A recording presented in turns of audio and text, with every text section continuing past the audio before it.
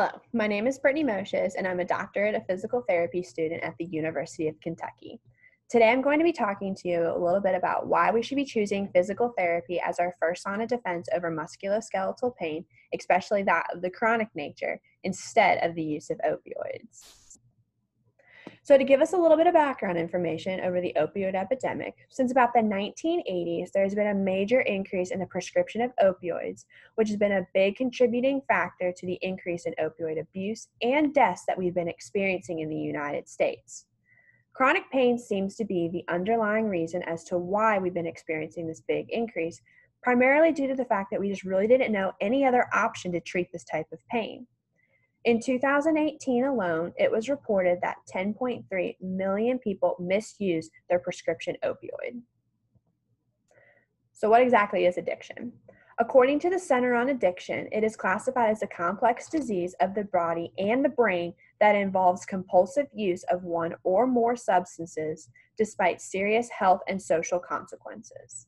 So some of these health consequences that we might be experiencing are disruptions in different parts of the brain that are linked to things like reward, motivation, and judgment.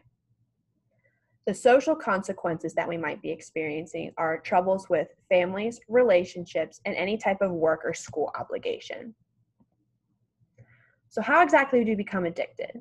Addiction is almost synonymous with the reward center that we have located in the limbic system of our brain. In this area, we are able to seek pleasure. The pleasure that we seek, we are going to start to link with motivation, as we're going to want to be able to repeat this feeling or experience. Dopamine is going to be the main neurotransmitter that we're going to associate with this circuitry. So how does this all work? When our body experiences any type of pleasure, the reward system that I had mentioned earlier becomes activated. Upon this activation, electrical signals are generated, and that will cause the release of dopamine. So, when we have a natural experience of pleasure, there is a controlled increase in the amount of dopamine released, and the dopamine will carry a chemical message to the whole entire body with this idea of pleasure. With this increased amount of dopamine, the brain is able to start to learn and adapt so we can continue to experience this feeling moving forward. So where exactly do all the drugs come in? When opioids enter the body, they're going to hijack this reward system and a massive amount of dopamine is released. With this increase in dopamine released in the body, it's going to begin to experience euphoria and a relieving sense of pain, which is exactly why the opioids are being prescribed in the first place. They're wanting to relieve pain. So, when this massive influx occurs in brain centers such as the hippocampus, they're going to start to create memories of this euphoric and pain-relieving feeling so the brain can create a connection with the drug and this type of feeling. Over time, the brain and the body are going to become used to this level of drug, and in order to feel the same way, a person is going to need to increase the amount of drug being taken, and this is where our problems only begin. So since we're talking about opioids and the aspect of pain relief, let's talk a little bit about what exactly pain is. So pain is produced in the brain when it perceives any type of danger, and action is going to be needed to relieve any type of pain. I'm going to discuss pain mainly in the aspect of nociceptive nature.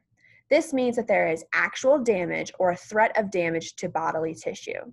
Most conditions that we experience in the clinic are in relation to this type of mechanical or chemical nature, which would be that of the nociceptive sensation. So there's going to be 3 different stages to musculoskeletal pain. First, we have our acute phase, which is any type of pain due to actual damage or a potential for damage to body tissue.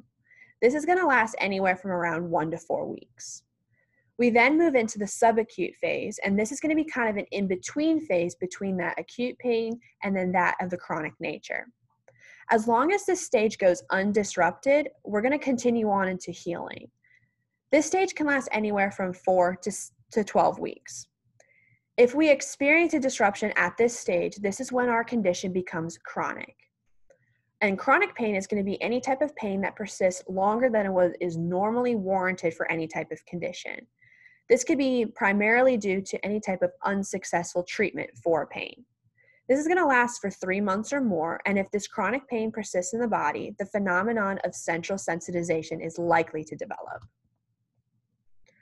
Next, we're going to discuss a little bit about what effects chronic pain has on the brain. So chronic pain is maintained in the body due to that phenomenon that I had mentioned earlier, central sensitization. As the brain continues to experience pain, different regions are going to start to make changes, and now any type of light stimulus like a touch on the arm is going to become amplified and cause an immense amount of pain. So what used to be a relatively normal reaction to touch is now causing a great amount of pain. Through physical therapy, we are able to use pain neuroscience education to explain just exactly how pain works and get to the root of the problem and try to eliminate any type of central sensitization. So why choose physical therapy?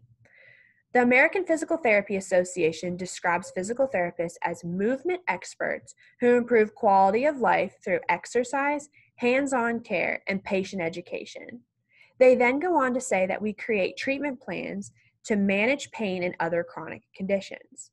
In our description of what we do, it explicitly mentions that we manage pain, especially that of the chronic nature. So why wouldn't anyone choose physical therapy as their first choice for management of chronic pain? According to the CDC, they recently stated that healthcare providers should reduce the use of opioids and opt for safer avenues such as physical therapy for the treatment of long-term pain. Physical therapists are going to use movement and education to treat pain at its physiologic source. Opioids are only really focused on masking the pain and never really getting to the true cause of the problem. They just want to alleviate any type of sensation of pain so you don't feel it. As mentioned before, when we feel this pain relief, our body craves this feeling and we want to take more and more of the opioid, and that's just where our problems begin. So I hope I was able to give you a little bit more information about why physical therapy needs to be the first line of defense for chronic pain management. Be sure to check out our other videos in this toolkit for a more in-depth explanation of different advantages physical therapy serves in the combat of chronic pain.